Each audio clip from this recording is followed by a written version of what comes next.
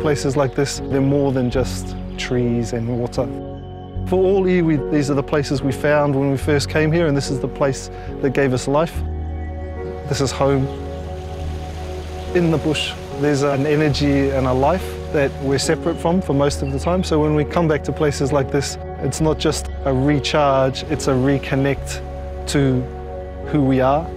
I think everyone has that connection to the natural world and to the bush. It's part of all of us. Every river has a story, every rākau has a story.